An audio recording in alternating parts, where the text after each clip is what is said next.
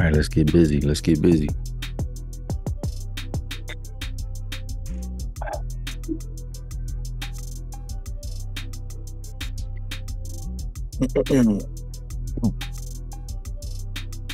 All right, here we go.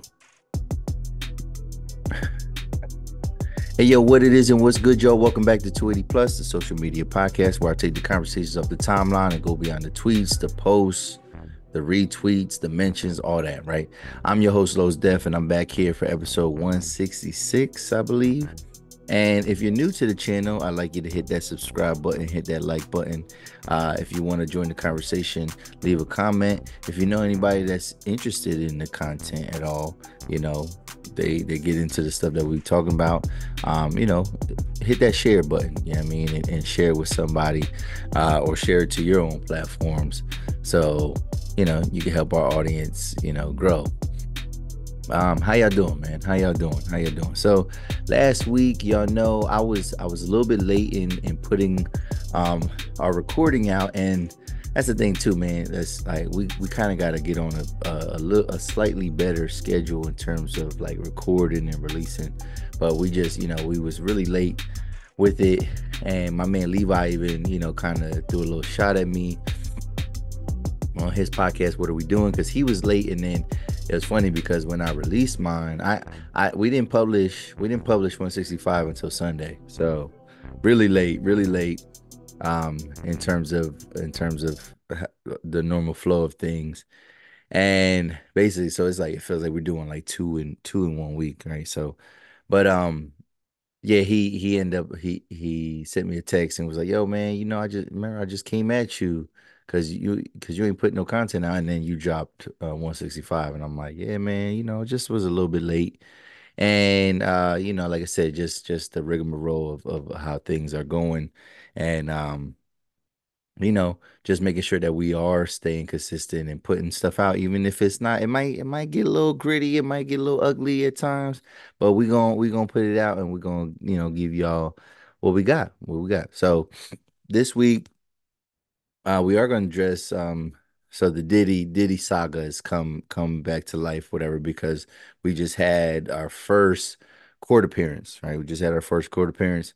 We are gonna talk about Love is Blind, talk a little bit, just you know, brush up on the hurricane, and we got some stories from the NFL and some sports stories here, so we're gonna talk a little bit about that type of stuff. But like, before we move into our main topics though, I just want to kind of address a couple of things. So I did put out a clip, one of my clips, that talked about the topic of Jaguar Wright, right? So um you know, shit is getting, you know, now it's, I wouldn't say it's getting real, but like, you know, Jay-Z, Beyonce, and their collective and their entities, they're not playing with this girl no more. And um this week we saw that the cease and desist was filed against Piers Morgan, right? So just to clear a couple of things up, right? Just for, and I'm not gonna call nobody dumb, but I just feel like sometimes with some of these topics we rush to say certain things, and I don't think people necessarily know what is going on, right? So a cease and desist is is you're not suing them. Like a cease and desist is not suing somebody. A cease and desist is a legal.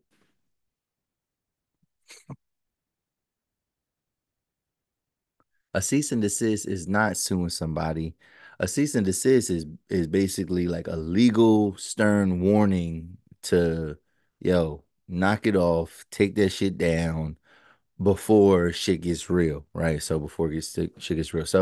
So that's kind of what happened. So there's a cease and desist filed against Piers Morgan and whatever entities and things like that, right? So of course, you know what I mean? Like, you know, we got to combat like facts with ignorance sometimes. And then of course people are like, well, you notice that they filed one against Piers Morgan, not Jaguar Wright, whatever. And I'm thinking like, oh my God. So you don't know how this works, right? So and we're gonna criticize her a little bit here in this about what I'm about to say, but that's how it works, right? So you cease and desist whoever published published this, right? Whoever kind of disseminated this content, whoever created the content, that's who you file this cease and desist.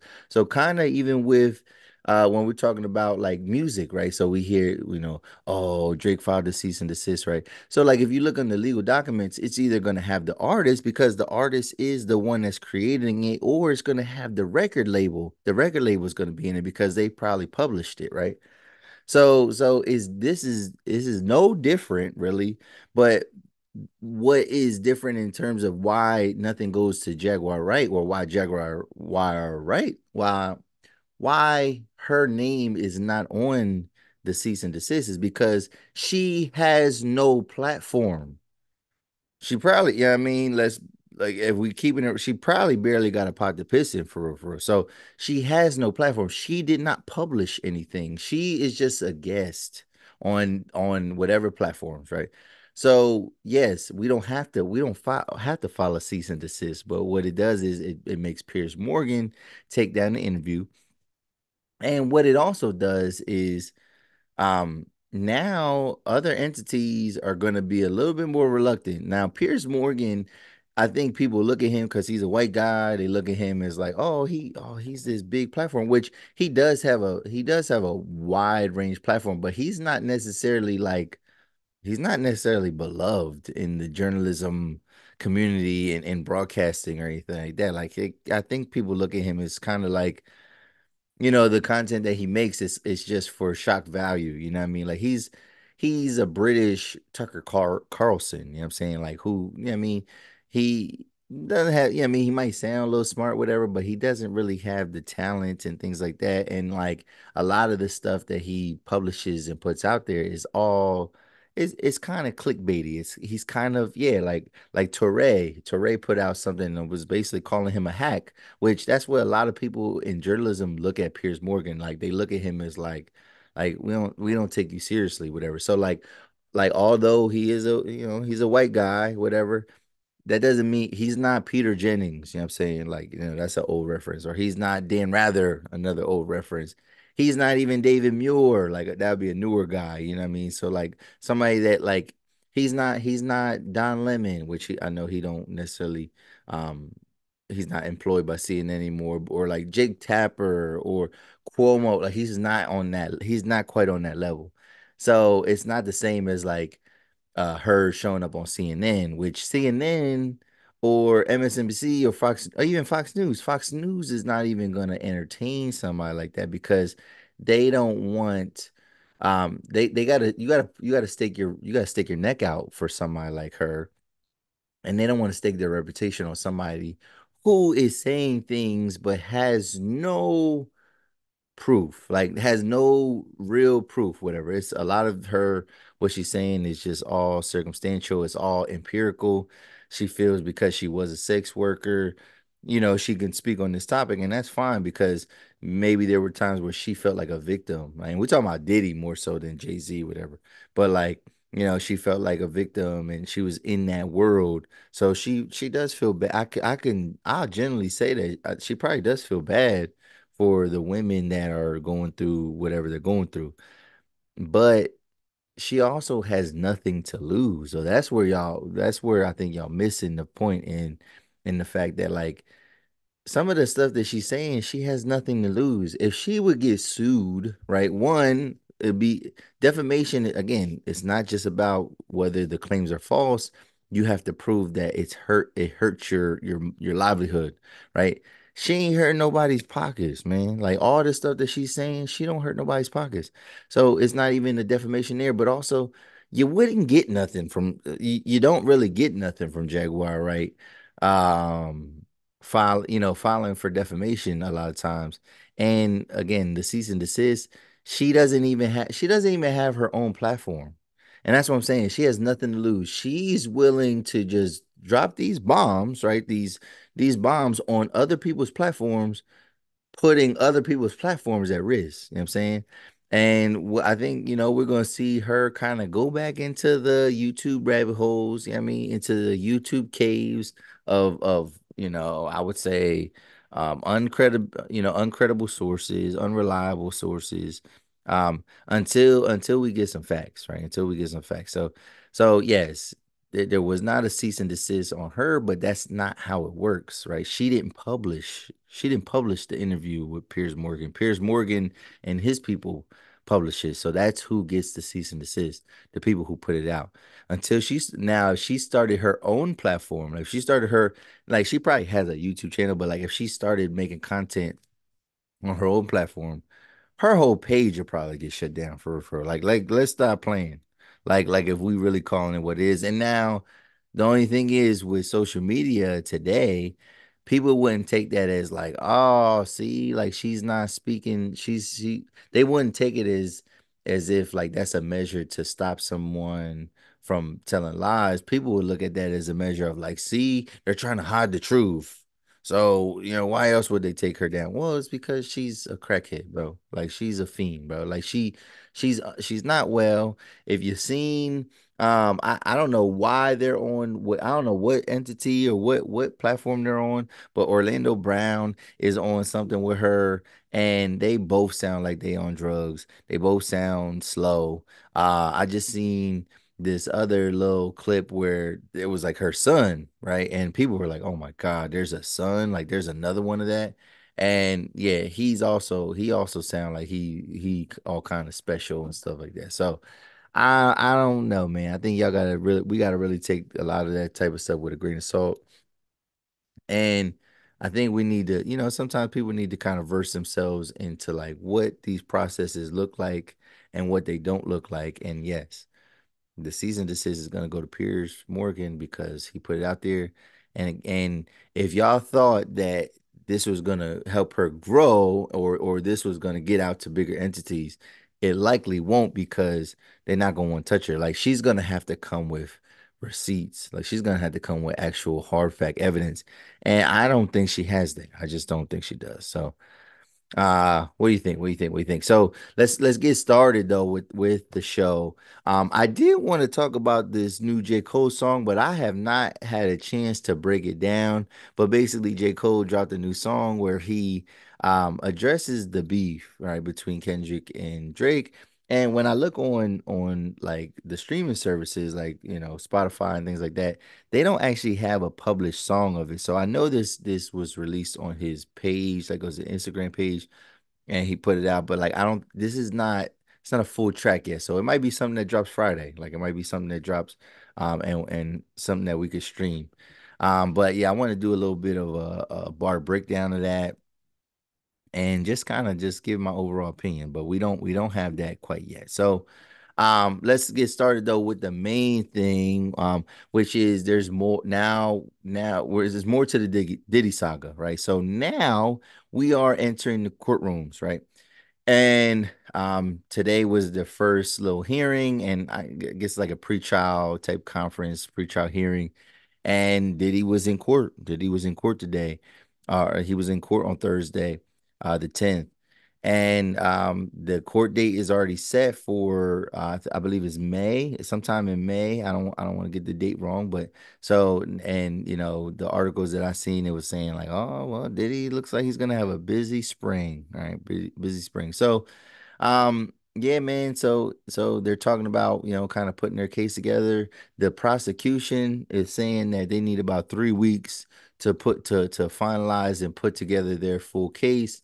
And the defense is like saying like, yo, we need is a week, and I mean, we think our man is good, or we can come up with a defense sooner than that. So one of the things that is coming out though is one of the things that's coming out is the fact that they're looking through, they're trying to figure out all these devices that has like information on it, right? So one of the things that I read was talking about how I think there's like 96 different like electronic devices that they have already started to like kind of sift through, and they are running into some snags though. So some of the problems kind of have to do with the fact that um, some of the newer hard drives are like a little bit harder to penetrate, right? So they're hard. Some of the devices are hard to kind of encrypt and get through. Some of these devices are broken, and then some of them are older devices that they don't currently have the right technology to kind of get into some of these devices. So, and some of that stuff includes like phones and things like that that he has. So they are going to be looking through all this different content, and it's a lot in what we call I guess what they call discovery, like in terms of like the evidence. There's going to be a lot of different pieces that they got to sift through, and but they are having some trouble. They are having some trouble. So one of the things that I seen was that and this is kind of going both sides right now, whatever. But Diddy, he now they're planning to try to sue the Department of Homeland Security, right? And they're claiming that the time that basically the claim is that the timing of the Cassie leak was just it was there to kind of like a smear campaign. It was there to tarnish his reputation or whatever. So the problem with this defense though is the fact that like he ain't saying that it's not, it's not like he's trying to deny him being on the tape, whatever. And it's not even trying to deny that what he did in the tape is bad or illegal. He's just mad at like how it's making him look, and like there's some type of ulterior motive with this. And I just don't know if that's enough. I don't know if that's enough to get an investigation. But like you think about it, Diddy's going through civil cases. He's obviously facing a criminal charge, and now he's trying to be on the offensive, and he's trying to basically sue these government entities and these agencies, and basically trying to question how they kind of did their job and how they started this investigation, and what he probably calls this all a witch hunt, which most of us are looking like, I don't know if it's a witch hunt, bro. They are probably trying to get you out of here, but where there's smoke, there's fire, and like there's obviously smoke even with that. So that's what kind of what's going on. So so then on the flip side, the prosecution is like, yo, we don't really, what I mean, like, Diddy's legal defense is making us look like we're very prejudicial, and like they're trying to make this about race, right? They're trying to make this about race. So like knowing that all this is in the media, it's gonna sway jurors, right? So that's another thing too. This is something that's so high profile. I can't imagine when they have to pick like jurors and things like that. One, I think Diddy's defense, they're gonna make sure like it is a jury of his peers, right? So they're gonna definitely be eliminating jurors and kind of handpicking as much as they can handpick. But it's gonna be hard for people to like, you know, maybe easier to stay out of the media when the case is going on, but it's gonna be hard for people to like just simply ignore and be like, no, I don't know nothing about this. I don't know anything about this.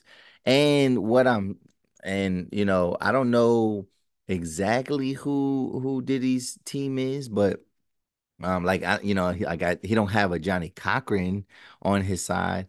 But if they do, or if they are able to kind of flip the perception of the general public, and if they can make it look like the investigation itself is racist, right? We might get a Johnny Cochran, OJ Simpson type thing where it's like, no, it's clear, it looks like a lot of clear evidence, but we're able to make it look like it's unfair what we're doing, or how they investigated this, as opposed to like actually what Diddy may or may not have done. So that's the thing. So this whole case is we got three layers. Again, we got the criminal case, we got the civil cases that are still going on, and then now you got Diddy is trying to sue, and basically sue for some oversight and making sure like they are following the letter of the law. So I don't know. What do you think? What do you think about that? Do you think that Diddy kind of has a leg to stand on when it comes to some of that type of stuff? Like, do you feel that like it's an accurate description of how kind of things went down, or are they just kind of desperate and kind of grasping for straws? I don't know. What do you think? What do you think? Let me know in the comment section below. Let me know. All right. Next thing. Before I hold on. Okay, just making sure. Okay. All right, so next thing, I just wanted to kind of address I wanted to address Love is Blind. Love is Blind. So Love is Blind is back. And you've seen me and Levi do the Love is Blind, and we did another love show as well. We did the Love is Blind, and I think we covered season 5. And season 5 of Love is Blind is the worst season of Love is Blind on record. Like it was bad. It was bad. So then season 6 came out, and like season 6 was crazy. Like it was like lit. Like it was like crazy. So then when we was doing recap and record for House of the Dragon, Levi was like, "Yo, October, Love is Blind," and I was like, "Man, we can't, man, we can't do it, we can't do it." So how do I feel? So I'm gonna talk about Love is Blind, but I'm not obviously gonna give you a full episode by episode breakdown. I might come back to it next week and we talk about like what has transpired a little bit, but I can't give the full breakdown like I would with my man Levi. So, but Love is Blind, man. So far, I would say it's okay. Like I don't think it's bad yet, because the reason why season 5 was so bad was because, well, they had a lot of scandal, they had a lot of controversy, but then ultimately only one couple got married. So like it looked really bad. What I'm seeing so far, maybe I'm passively watching it because I am trying to watch it, all right? But like, I don't know, man. See, this is the 7th season of Love is Blind. And what I say is that I don't know, there needs to be some type of change to the show a little bit, because this pod stage is just not dynamic at all. Like, it's getting more boring and boring. I think from season to season, like the pod stage is getting boring. Now, I ain't gonna lie, the season 5, that's why it seemed season 5 seemed like it was gonna be good, because we had all this like controversy where like they figured out who this person was. But after that, after the pods in season 5, the whole shit went to shit. Like it was just like weak. Um so season 6 was definitely better throughout the whole joint, whatever. I'm trying to think. No, yeah, no. Season 6 was good. Yeah, season 6 was really good. But season 5, we did have some controversy there. And it just was like, it just didn't sit well. But like I feel like they need to do something. They need to add a wrinkle or something like that into the pod stage, because one thing I've always been saying is that, like, yo, you got all these people. So like I want to see more of like the bad dates and things like that. I want to see, and my requests are not getting heard. Like I guess nobody wants to see that. Like, because I thought, that was the when we used to watch American Idol back in the day. Now I know American Idol is still a thing, but when we used to watch it back in the day, when it was a brand new thing, those first couple episodes was the best part. Like all the bloopers and all the people that gets eliminated. I guess in a dating show it's hard to see that type of stuff, but I just feel like right away, who these people are kind of going after, right? You already know right away. And they're showing some people that you just see them with that other person. You don't even see them with anybody else. So like it does feel like it's already narrowed down. um, there's two former guests that they have their own podcast. One of them is Deep T, and then it's another girl. I think she might have been from like season 3 or 4. Asian girl. I think it's season 3. Or 2 maybe. Yeah, season 3. And they have this podcast, and they kind of talk about, the dynamics of it, whatever. And what they said was that no, actually, like way more couples than the five. Like maybe if there's 5 couples that go through, 6 couples that go through, she said there's like way more that actually get picked. Or there's way more that actually like make it through, but they don't necessarily get picked to be recorded.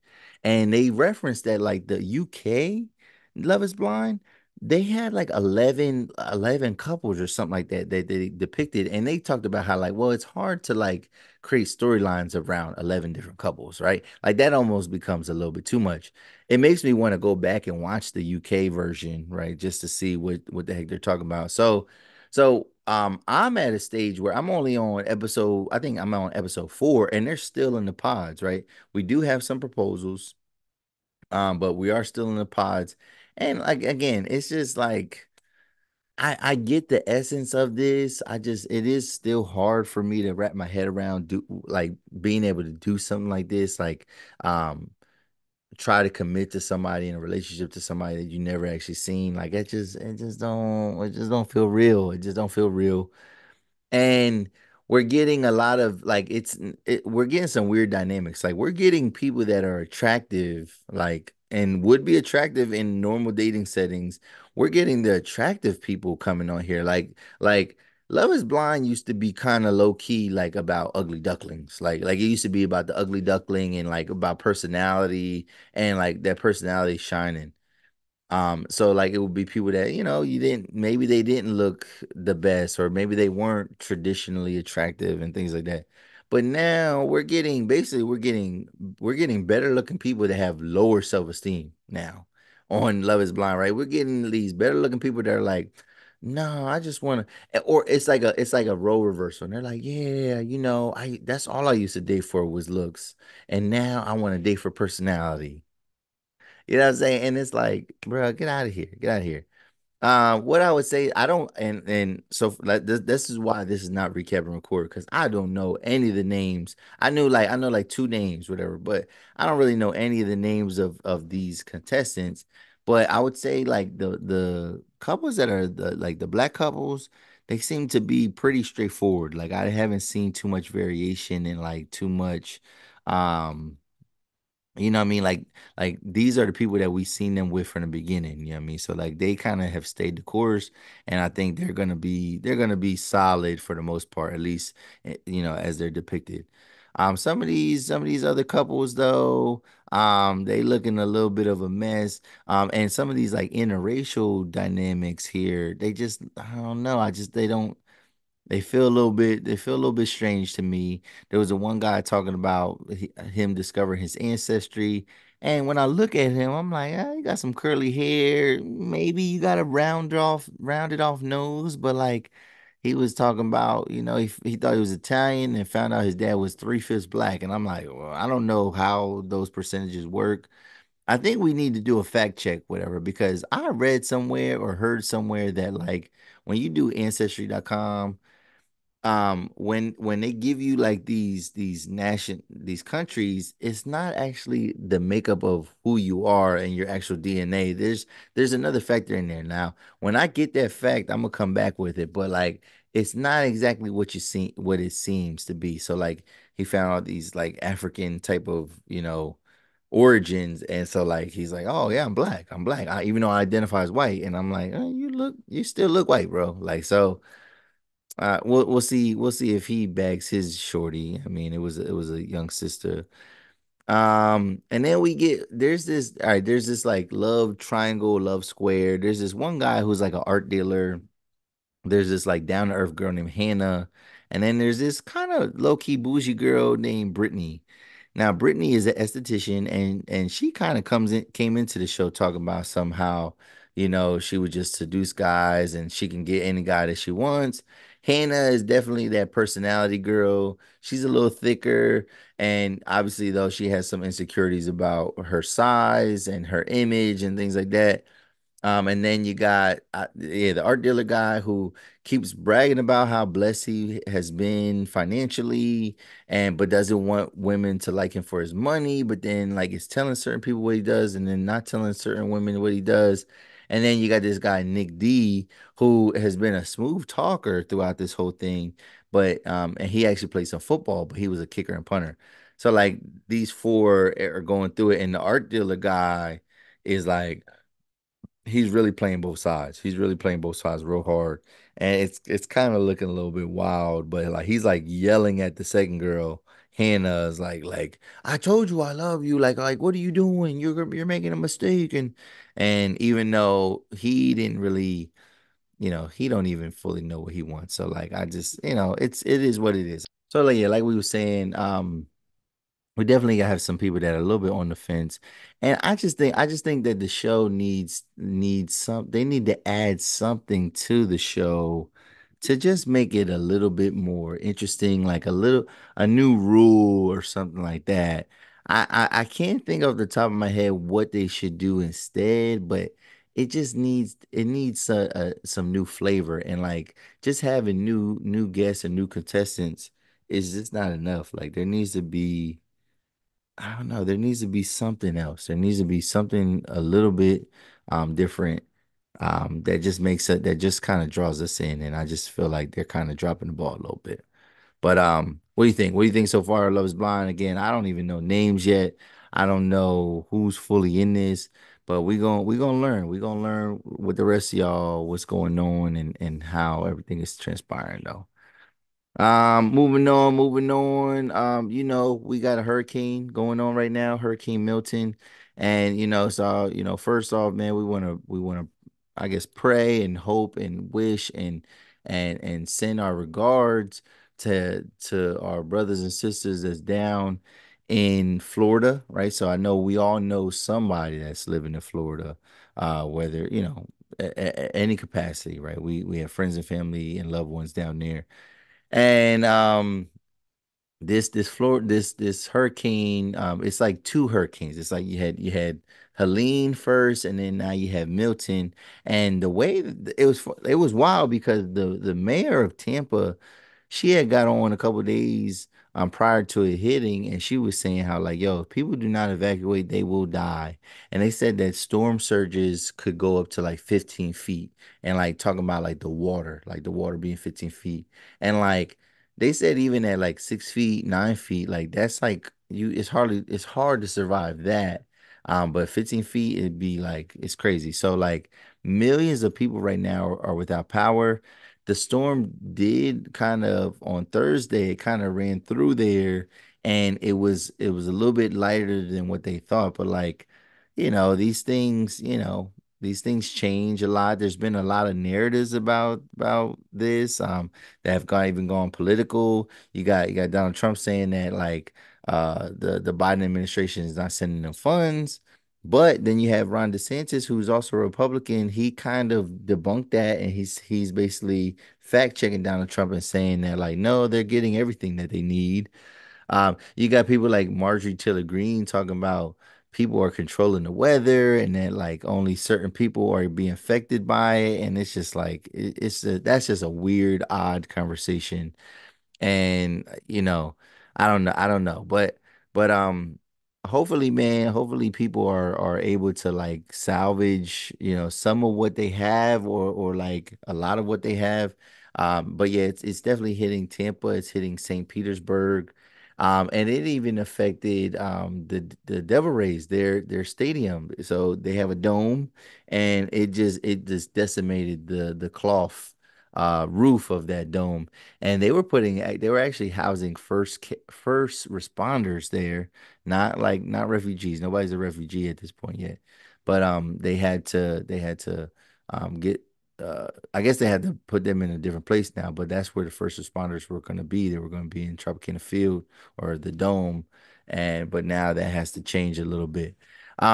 There's a lot of talk about evacuation money, right? So, and I don't know where they come up with these figures, but there's a lot of people that's saying that like, yo, we need $4,000, $4,000. Or there's a lot of people saying that like, yo, you need to get out of there, stop being dumb. And then people are like, yo, what are you talking about being dumb? Like, how do you just evacuate? How do you, like, you need money to evacuate because you don't know how long you're gonna be going. So like you need lodging for however that length of time is. You need gas to get to from point A to point B. And what I'm hearing is that like a lot of people from Florida are like, yo, there's hardly any gas in some of these gas stations.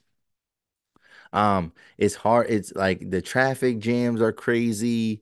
And it just seems to be like a lot. So it's like there's definitely differing sides of opinions on like what's the best course of action, and nobody seems to be on the same page here. So they got to straighten some things out and get things right. But hopefully, man, we can get some relief to these people, and people can go back to living a somewhat normal life again. So, but man, again, our prayers and hopes and wishes, man, are for all the people that are in Florida dealing with hurricanes. I just couldn't live in hurricane weather, man. I could not do that. I could not live in a place with hurricanes. I would take snow over a hurricane any day of the week, even on Sundays, you know what I'm saying? So like it is what it is, but you know, people gotta live down south, I guess. You know what I'm saying? So, but all right, let's move on. Let's move on. And then last thing that we're gonna talk about is some NFL stories. So, if y'all notice, man, yeah, early this week, early after week 5, going into week 6 of the NFL season, there was a coaching vacancy, right? So this is not normal. Like, so normally coaches don't get fired. Like, there are coaches that get fired mid-season, but like it's kind of rare. It had to be coming prior to then, whatever. But Robert Saleh of the New York Jets, right, has gotten fired, and it has sparked a lot of controversy and talking points and things like that. And so Robert Saleh has been with the team for the last 3.5 years. And you know who they're blaming for this firing? They're blaming none other than Aaron Rodgers. So Aaron Rodgers, I blame ownership really, and I blame their, I don't know, I would say lack of a GM. So yeah, I mean, obviously they have spent a lot of money on some pieces, and they spend a lot of money on defense, right? Um, there are definitely some holes on their offensive squad. You know, they do have some talent though. You know, I mean, you got having a guy like Brees Hall, having a guy like Garrett Wilson, right? Like having these key players and maybe even some linemen and stuff like that. That's dope. And but like, and even the idea of getting Aaron Rodgers is dope. But um, I think they put a little bit too much of their eggs in one basket with Aaron Rodgers, right? And also too, like a lot of people are blaming Aaron Rodgers for the firing. Like they're like, we know that he had to be in the owner's ear, and he basically got him fired. Now there's no proof to that, but he did say that he did talk to the owner the night before. He didn't say that the owner talked about Robert Saleh though. He basically just said that the owner was asking about his personal health because he got rolled up on. Um, I don't know if this is Robert Saleh's fault. I can't tell. It's hard to tell when a coach coaches a bad team. It's hard to tell if he's a good or bad coach. It's hard to tell until you go somewhere else, which typically the trajectory is like, all right, you go from coordinator, you get elevated to head coach.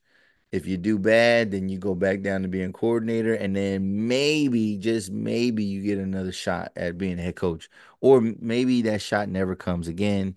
Sometimes these guys that get demoted, they end up leaving, they go to college or something like that. So we'll see where Robert Saleh ends up landing. But when he was the coordinator for the 49ers, we thought that they had like the fiercest defense ever. You know what I'm saying? One of the fiercest defense ever. So like he's definitely a defensive minded coach. Defensive minded coaches don't typically do, to me, I don't think they typically do well as head coaches though. Like I feel like, you still need an offensive mind to run the show overall. But like I said, we'll see where he lands. Um, I'm trying to think with the Jets. Did anything else happen? Did anything else happen? Well, here's the thing. So they fire him after, and what are they? Let's see, the Jets record. Are they 1-4? Let's see. I'm just gonna check this real quick. New York Jets.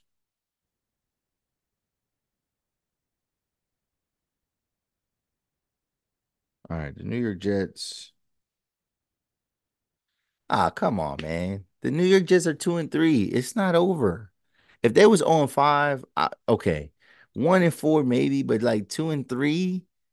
Like you didn't even give him a chance. So that's the part of the thing that's wild, is that like this is Aaron Rodgers technically his first year. Like last year was a wash. He only played 4 plays. And then now he's only had 5 weeks. So 5 weeks and 4 plays of Robert Saleh being his coach. They're 2-3, right? And it's not like they've been in the mix in some of these games. Even the game last week against Minnesota. You're blaming Robert Saleh for that loss when Aaron Rodgers is literally who lost them the game. So Aaron Rodgers, right? You pay him to make the 2 minute drives to get you wins, right? To get you wins. So like they had a chance, right? They're down by 6 points. They had the last drive. They're driving down the field. They're in the red zone, and then Aaron Rodgers throws a pick, right? So even if it's and Robert Saleh doesn't even call the plays. Nathaniel Hackett was calling the plays, whatever. So like it's not that it's I don't know how you put it all on Robert Saleh. And Aaron Rodgers saying the right things, talking about like, oh man, like whoever thinks I'm champion this is wrong. Yeah, I mean, this is a family man. He got 7 kids.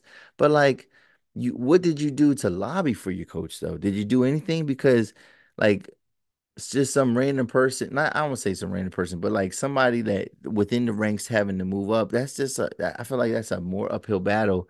And like you basically decided to kind of throw your season away um at 2-3 though. At 2-3, you're already deciding like you're hanging it up, you're throwing in the towel, and I just think it's like way too soon for that. So what do you think about that firing? What do you think? Another headline, and this is probably where we're gonna start wrapping it up though. But Joe Mixon, man, Joe Mixon got hurt in like week 2, and he's being very critical of the NFL, and he's calling BS, and he's talking about hypocrisy, right? So this offseason, they made an example and an emphasis to get rid of the hip drop tackle. So the hip drop tackle is like it's when, maybe a guy is dragging you and you have a hold of that player, a lot of times by the waist or something like that.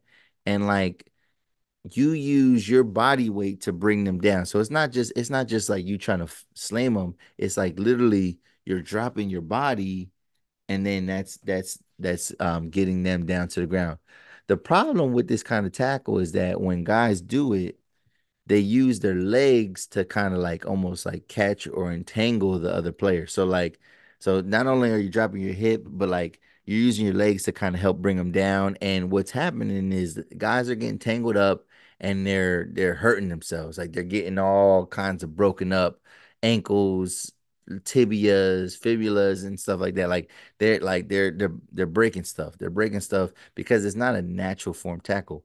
So Joe Mixon is being because he feels like when he got hit, um, in his game, it was a hip drop tackle, and they didn't even throw the flag. He even said to the ref, "Where's the flag at? That's a hip drop tackle." And then they said, "No, it's not." So what he's pointing out is the hypocrisy. So the player who gave him the hip drop tackle, or the player is facing, because they even looked at it again, and I guess they are deeming it as a hip drop tackle, but that player is only being fined $16,000, right? But like his own teammate Nico Collins got fined almost 50K. Josh Jacobs almost got fined 50K. And these are guys, and they were on the offense, and they were like kind of protecting themselves, and they kind of talked about the helmet to helmet type thing, leading with the crown. But it's like he's like, yo, if there's a rule that's a point of emphasis and y'all trying to get it out of the game, then you have to like the fine or whatever is associated with it has to match that. You can't have the fine for a play that we're trying to eliminate and it's supposed to be a point of emphasis. We can't have that fine be less than like some stuff where it's kind of bang bang, or it's literally a play where you're trying to protect yourself and things like that. So I don't know. I think he does have something there. I think he does have a valid argument about it. And they gotta, yeah, man, we gotta switch some things up. We gotta switch some things up. So what do you think, man? What do you think? This was a quick episode, short episode. I did have some stuff I did want to kind of talk about. Probably at a later date, when we get some more developments. But we're gonna keep on rocking, man. We're gonna keep on rocking. If you I guess like this last shots. They're saying that before we go, just some things I heard through the grapevine, and it might be true, but one of the things that they're saying is that, when Cardi B was, when Offset is saying that she slept around while she was pregnant, who they're saying is the person that might have slept with her? They're saying it might be it might be Stephon Diggs, right? Wide receiver of the Houston Texans, Joe Mixon's other teammate, and both of him and Mixon came there together. But yeah, they're saying this is Stephon Diggs, and I'm thinking like, dang. Man, these rapper baby moms sure love some Diggs brothers, because what Joey Chavis is with Trevon Diggs, right? And then, maybe Stephon Diggs, maybe he did smash Cardi, maybe he didn't. But if she was 8 months pregnant, she's trifling for that. Like, she's just trifling for that. Not trifling for having sex, but definitely trifling for having sex with another man. Um, 8 months in, like, that's just 8 months into your pregnancy. That just seems like way, way, way, way, way, way, way, way too late. Way too late. I'm trying to think, man. Is there anything else? Is there anything else that we gotta cover that we did not cover? I think we're good, man. I think we're pretty much good. Oh, real quick. Deion Cole, man. I love Deion Cole. And he talking about how some like, yo, never if which I don't never have to worry about this because I ain't famous, or I'm probably not gonna be famous to this level. But he's like, yo, you don't ever hit nothing after Shaq. I mean, he said he dated this girl that used to date Shaq, and he said that like it is he said it was hollow. He said it was traumatizing. He said it was not a good look. So I mean, don't he was a little bit too descriptive that made you think about like, oh, what the heck, like, why are you talking about that? But we know what he means, and that does sound horrific. I mean, I just think about your shorty right now, whoever she is, like her letting Shaq hit, bro. Like, that's, oh my god, that would be a nightmare, bro. That'd be a nightmare. But what do you think, man? What do you think about this week's episode? What did we talk about, man? We talked about a little bit about the hurricane. We talked a little bit about, we just mentioned that J. Cole does have a new song. We're gonna get into that. Diddy and his legal issues, and how now we're in court, and we're about to get a case, and things are about to start building up. A little bit about Love Is Blind. And we did just clarify some stuff with about Jaguar Wright, and then some of these NFL stories though, man. So what'd you think about this week's episode, man? Let me know in the comment section. If you're new to the channel, I need you to hit that like button, hit that subscribe button. Again, share the content, leave a comment. This is episode 166 of the 280 Plus podcast, y'all. I'm out, y'all. Peace.